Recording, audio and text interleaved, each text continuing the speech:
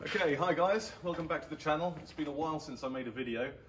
I've been working on my project up in Hamburg for the last, intensively for the last few months really, which hasn't allowed me to have any time in the garage at all. The last work I did up here was before our holiday in the summer on the X5, but since then I've been doing nothing. I've got the Porsche up here, as you know, for the winter now. I've got quite a lot of work planned for that. But with regards to the Land Rover, I am hoping to get it finished now. And I've said that a few times in the past. I think 2 years ago was the first time I mentioned that up here. But there are reasons why I haven't got it done, time being one of them.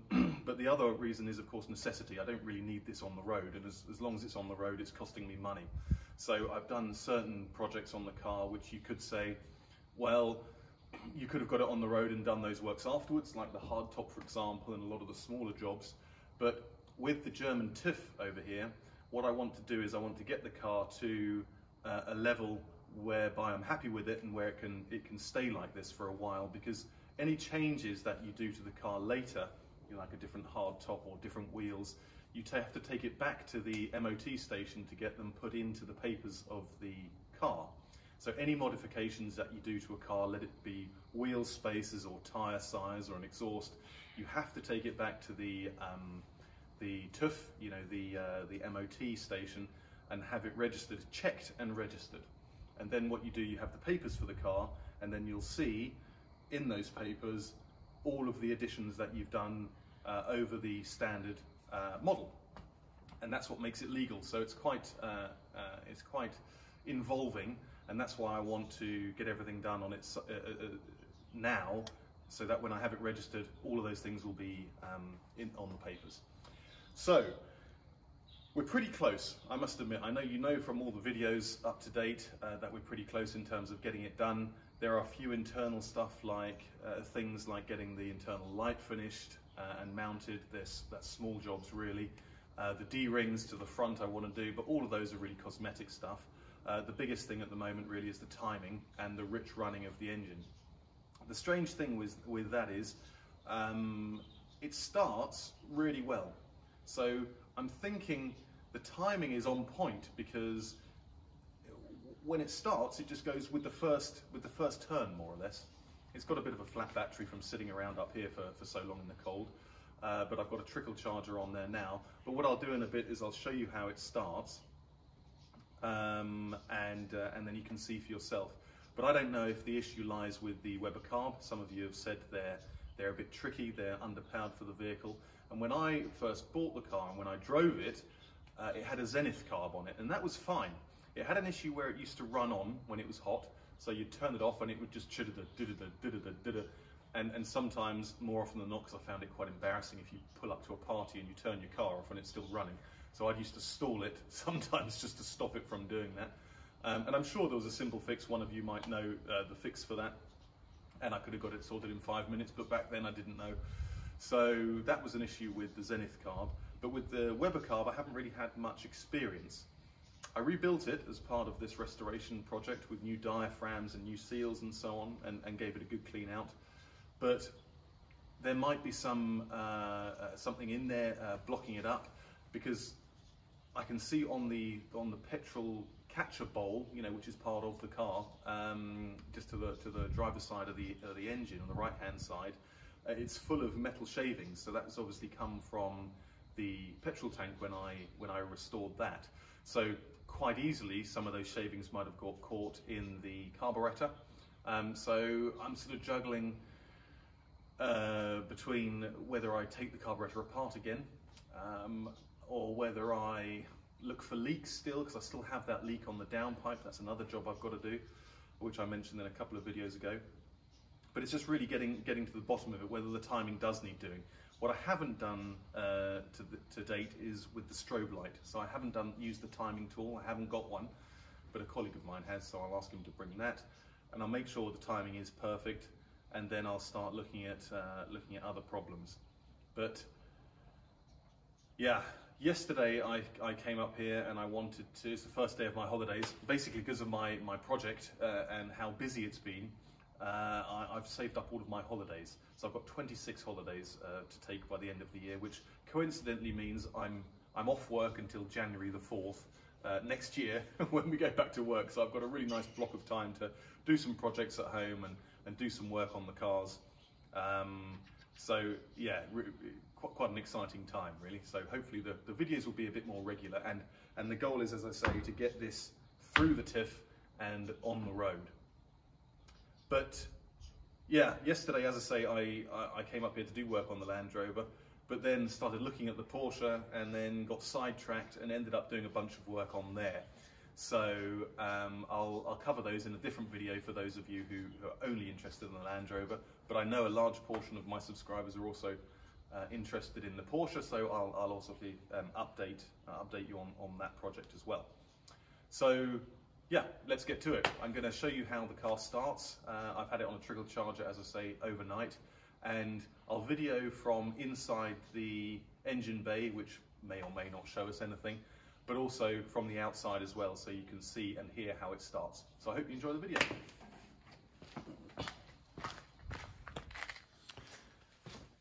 Okay, so I'm just going to start by disconnecting this trickle charger. It's charged overnight, which is good. See if I can get my gloves on first.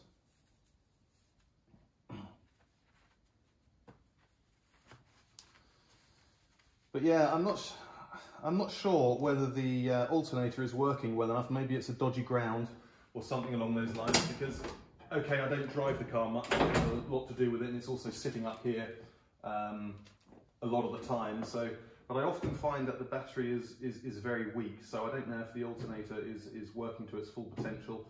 And I'll have to at some point go around and check all of the grounds, because it was a new battery. I mean, at some point every battery's new. It's not brand new anymore, but I think I bought that in 2018 when I was first starting the car for the first time. So it should be okay. But anyway, let's disconnect.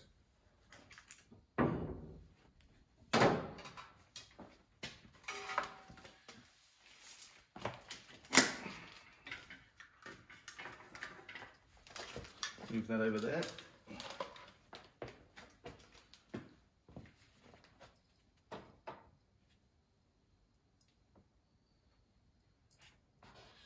Okay, I'm just going to push it outside first, because it will stink this whole place out if I start it in here. So yeah, it's best to do it all outside.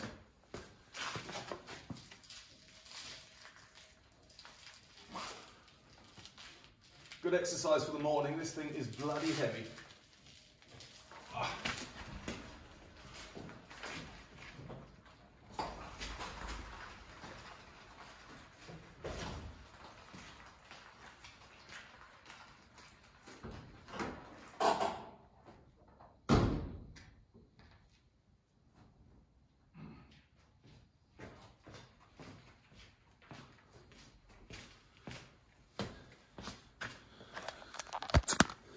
But maybe just a quick update, maybe, you know, just have a look around. You haven't seen the car for a while.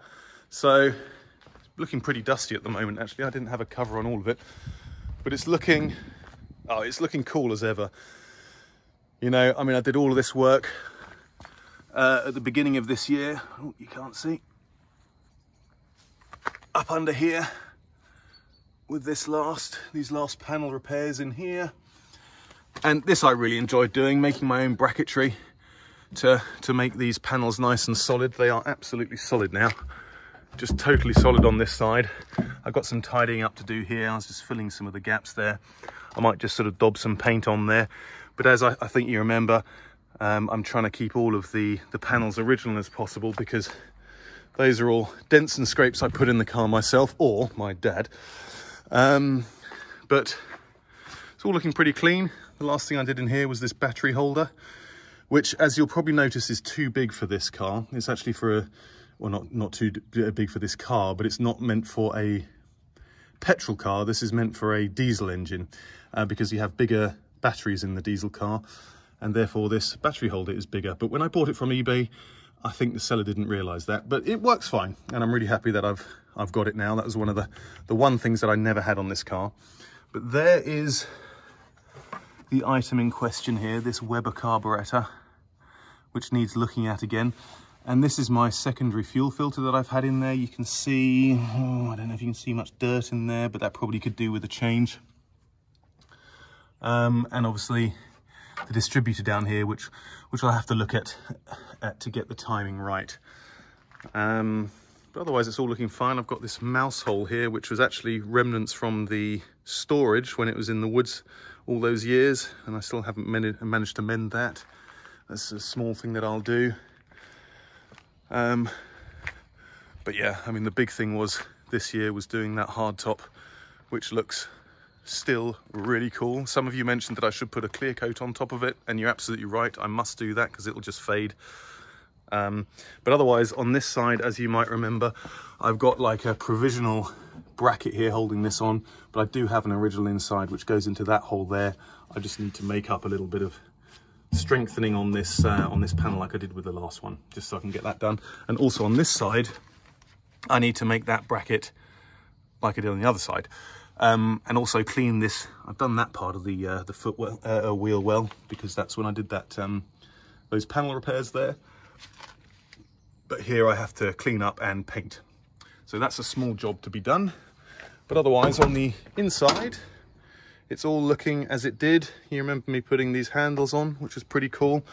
Something I wanted since owning the car, but never got round to actually buying. Originals cost a huge, well, quite, considerably, quite a lot of money. So I got these from Paddock Spares, which in themselves weren't particularly cheap, but they are a worthwhile investment.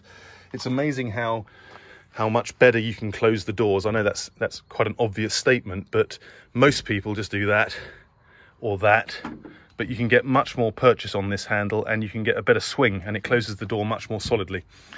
But anyway, that is what the interior is looking like after a year of not doing pretty much anything.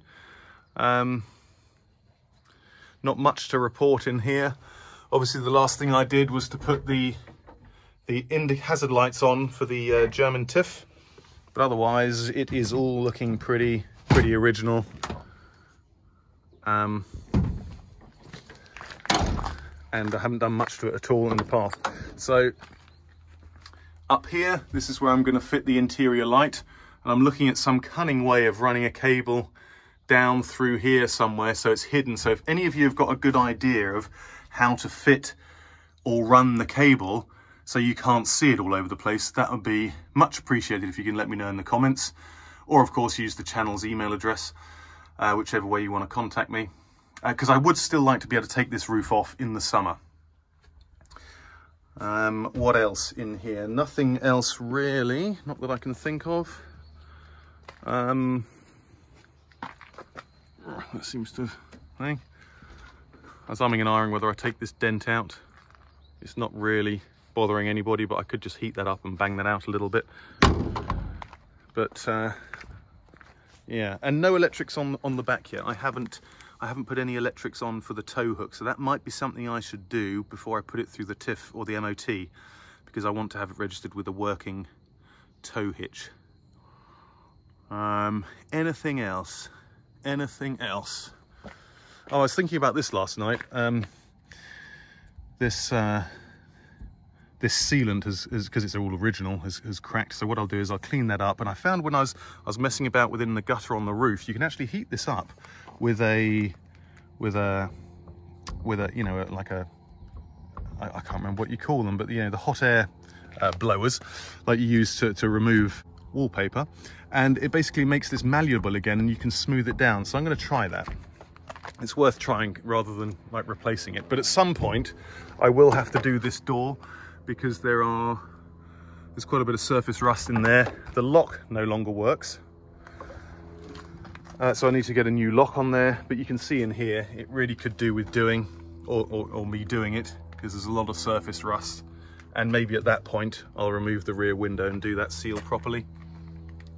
But it's not too bad, I mean, overall this car has lasted pretty well, out in the elements. Before it went into the barn, or I should say in that Nissan hut in the woods, it was outside for a couple of years, so it's not done too badly.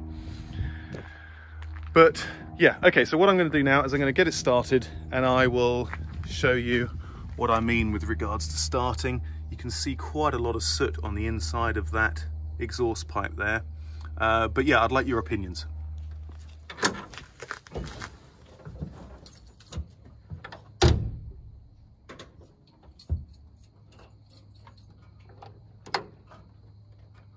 Okay, so this is with a bit of choke, about halfway.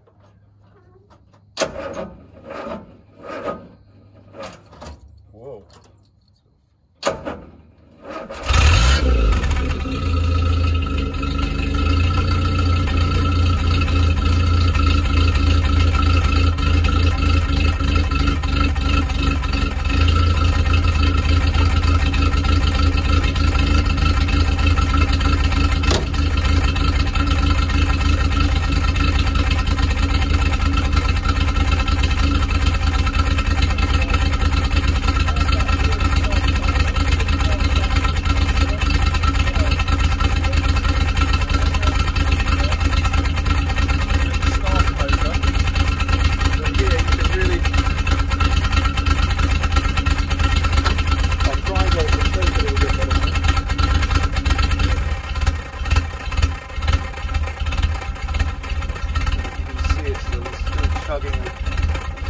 And it stinks like hell.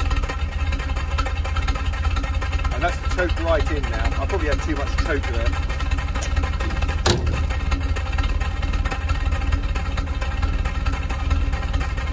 Not too much more I can show you.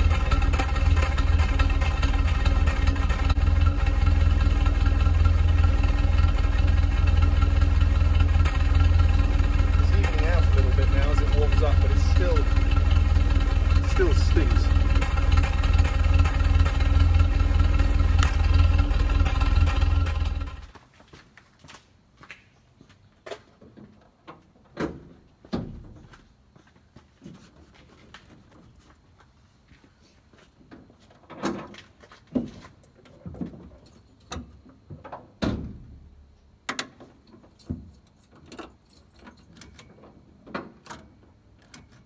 Okay, so this is with a bit of choke, about halfway.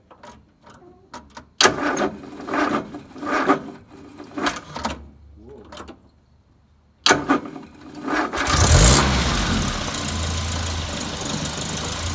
Okay, so you heard that really started badly. That's a fully charged battery and it virtually didn't turn the engine. So I don't know if there's an issue there with the starter motor, but here you can really... I'll try the choke a little bit better now.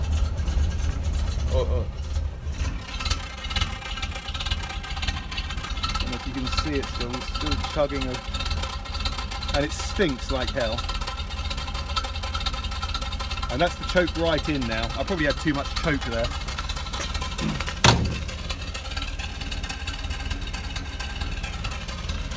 But there's not too much more I can show you here.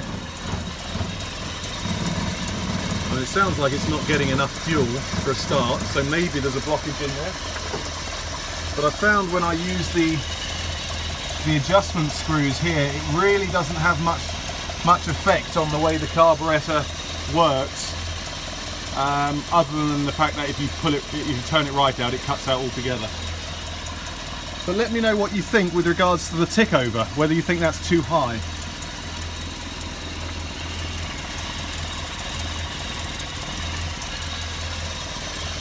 Don't forget we've got a huge gap here, or a relatively big gap on the downpipe, between the downpipe and the manifold, which I need to sort out.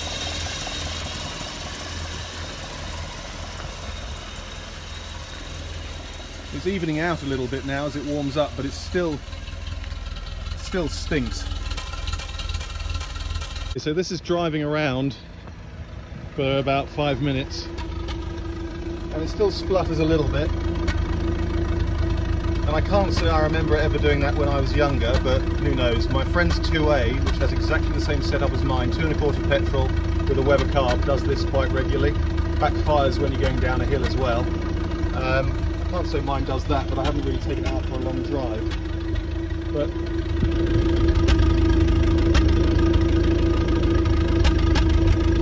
still quite smelly.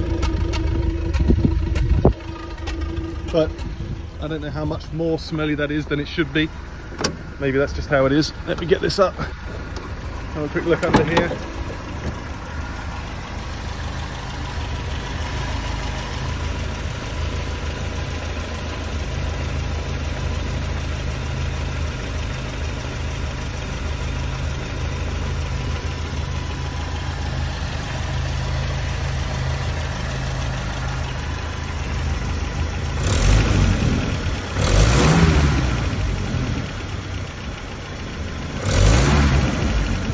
I mean, the response is pretty good.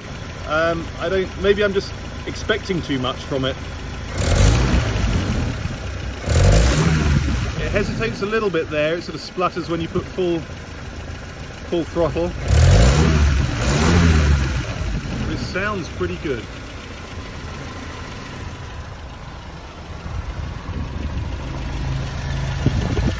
I don't know if you can see in here, but these are the adjustments that I've got on the Weber.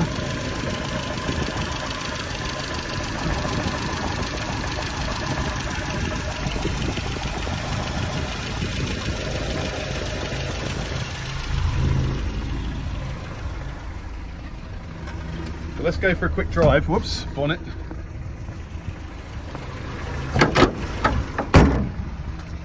going to be a bit difficult driving with one hand, but we'll see how we get on. I'll go straight in. Oh no, maybe not. Okay.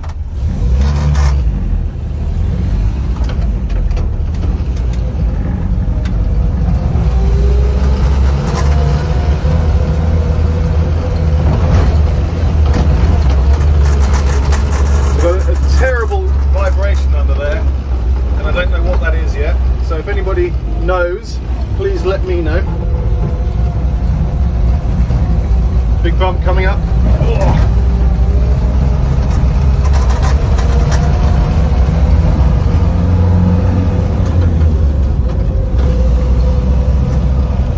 It sounds okay. See if I can go round in third for a little bit.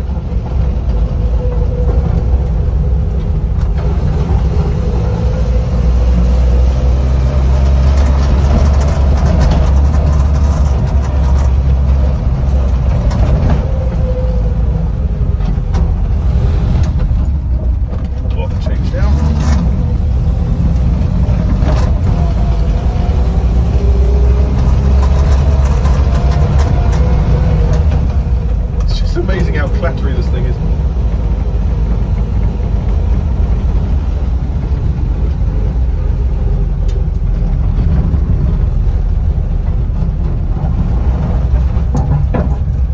Oh. There's a manhole cover I just went over. That's what that noise was. But yeah, another quick look under the bonnet, listen to it.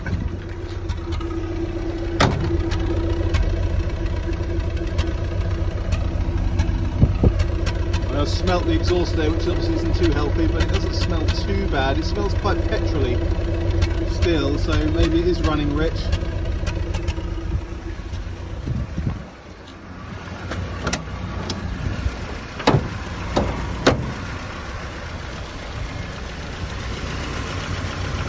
Maybe the tick over is a little bit high.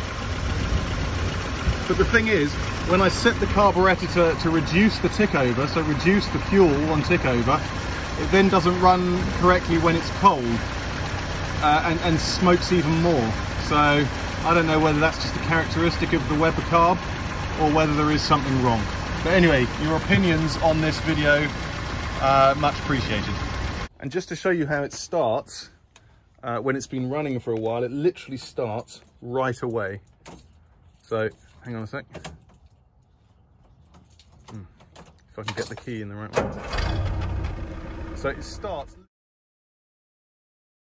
Okay, so I've just taken that bowl off, which is designed to catch all of the crap that comes out of the petrol tank. I don't know if you can see, but obviously, well, you can quite clearly. They're all metal shavings, presumably from when I cleaned out the inside of the petrol tank. So maybe some of those got through into the carburettor. Maybe not, I don't know, but it's probably worth, or is it worth taking apart the carburettor again to see what's what, or should I just use some carb cleaner? But that's what that looks like in there, and is in need of a good clean. So just to show you from underneath the car what I was doing there, it's well worth wearing some rubber gloves when you do this, because I got it on my gloves a little bit. But that there is obviously where the bowl goes, and you unscrew that little hand nut there. But I'm going to put that back in now. Okay, so that's back in. I actually used just a little bit of engine oil, clean engine oil, on that gasket. But now what you can do, I don't know if you can see that down there, but there's obviously the hand pump in there, which I can't actually reach. But there's a hand pump for the fuel system just down there. You can see it with that small hole in the end, and you pump that and you can fill up that bowl again, or that reservoir. But the same will happen mechanically once you crank the engine. But that's that for now. Now I guess to have a look at this, maybe I'll squirt some carb cleaner in there just to see if I can, that might help a little bit.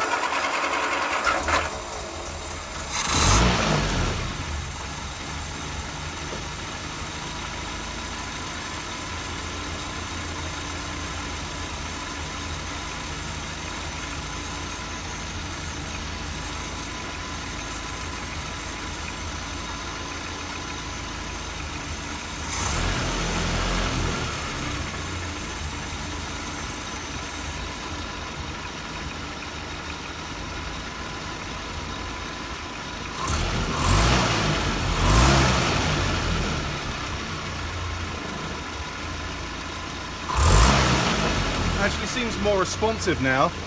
Beforehand, when I put the throttle full open, it hesitated, but now it's not hesitating. That seems to have helped a little bit.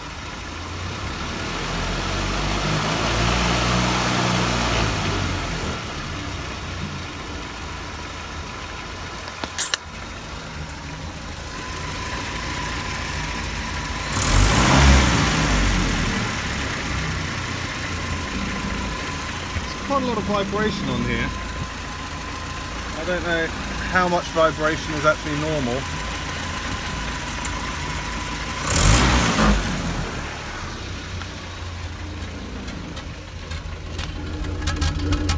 That's still spluttering a little bit.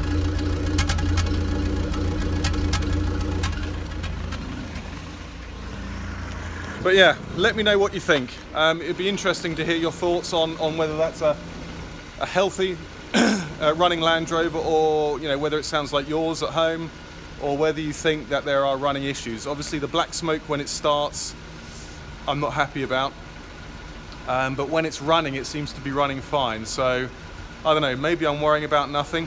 Maybe I just need to heat it up a little bit before I take it to the TIFF. Who knows? But I can still smell petrol in the air, so I just think it's still running a bit rich. but let me know your thoughts.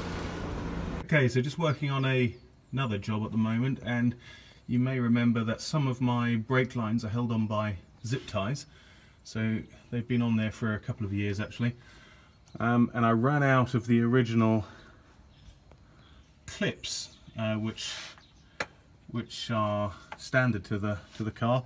So what I've done is I've made up my own, very simple, just sort of heated up and shaped over a small. I used a drill bit to shape it over a drill bit, which is similar diameter to this. So what I'm going to do is basically where I've got those clips or pull ties, I'm going to put them on like that. It does mean drilling into the chassis, which I really don't like doing, but you know, life's too short to worry about a couple of small holes in this cross member here. And obviously I'll need them for the MOT, so I'm going to do one over here and one over there. And I've got them already made up, and I'm actually using the original screws from the car. Okay, so I've got the first clip in there, and I put quite a bit of grease on there. So I'm just going to cut the first cable tie.